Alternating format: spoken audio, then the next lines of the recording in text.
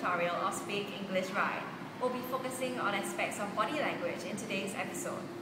For starters, body language in public speaking is basically the way you present yourself when you're giving a speech.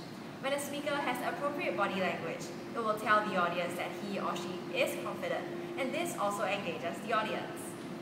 Hi everyone, today I'll be giving a speech. Hi everyone, today I'm going to give a speech. 1. Now, we'll share with you different methods you can use body language to enhance your speech. Firstly, focus on your movement and gestures. Here's an easy formula to remember that will help you avoid any sleepy audience. Nods: neutral, open, defined, and strong.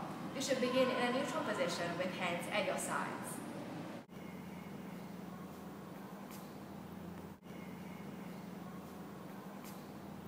It may be awkward at first, but it looks fine.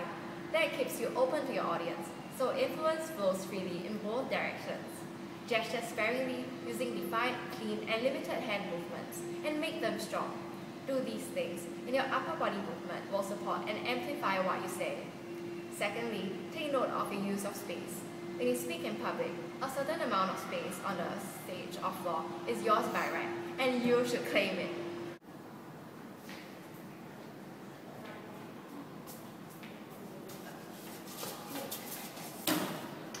Leaders know how to project power by the way they stand and move, and when you speak, you are a leader.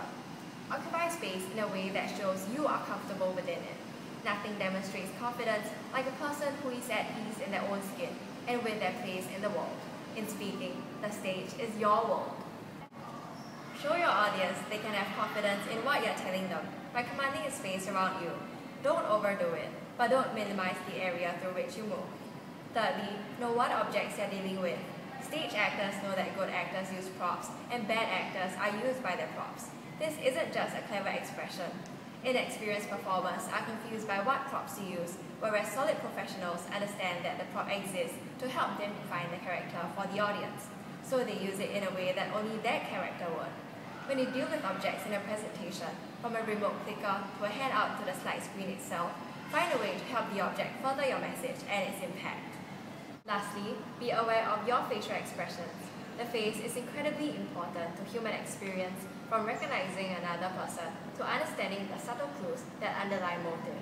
The audience depends upon your facial expressions to know what you are talking about. Go to the mirror and work on creating a link between what you're trying to express verbally and how your facial expressions make a meaning as clear as possible. You can try practicing by giving your speech without a sound coming out of your mouth and letting your face do all the communicating. Let us now go through the main points you have to take note about body language. Number 1, movement and gestures. Number 2, use of space. Number 3, use of props. I'm using a microphone. Number 4, facial expressions. That's all for the second episode of Speak English Right. Just remember to practice all these, and you'll be sure to bedazzle your audience one day with your amazing body language during presentations. See you in the next episode. Bye!